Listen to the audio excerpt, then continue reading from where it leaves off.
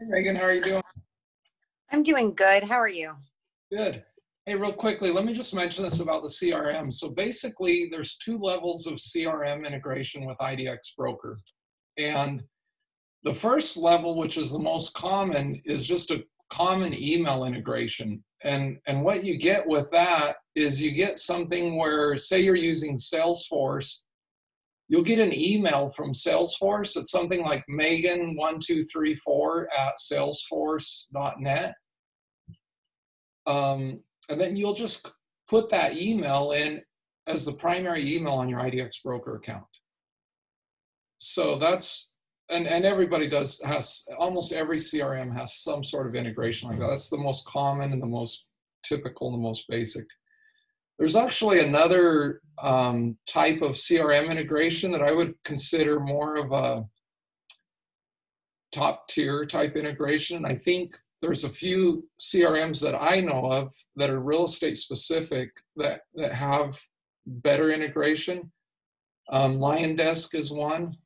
Follow Up Boss is another. I think one is called IACT CRM. But some of those have like some really good integration. They'll go in and pull out information. We have a little bit on our leader CRM, but because we don't have all those powerful CRM functions like drip email campaigns and all that stuff, for some people it doesn't give them enough. And on IDX add-ons, there's some very basic CRM-ish integration, but I probably wouldn't recommend that to people if they really want a CRM. So back to the Salesforce thing, or if you use Infusionsoft or something like that, you just have to get that email and just pop it in.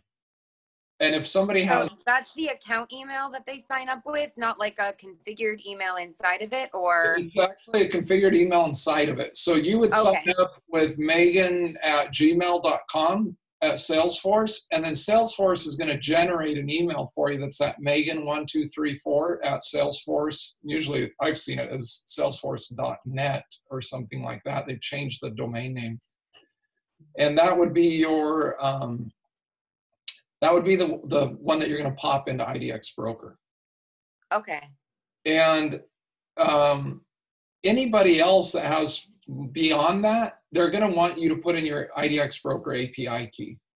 So if they don't ask, or if somebody contacts a client and says, can I put in an API key, and the CRM says no, then they just have that first tier integration, which is just that email integration. Right.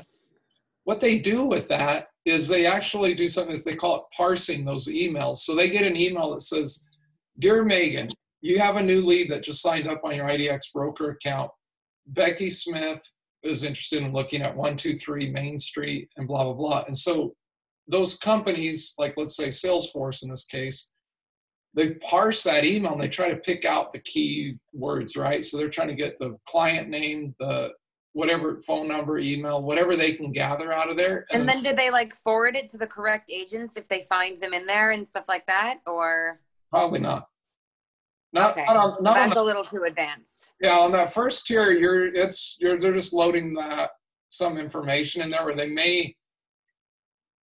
would have to work it out with their CRM. Like Salesforce is a huge CRM player, but because they do it in a general format, then you lose the real estate specific benefit.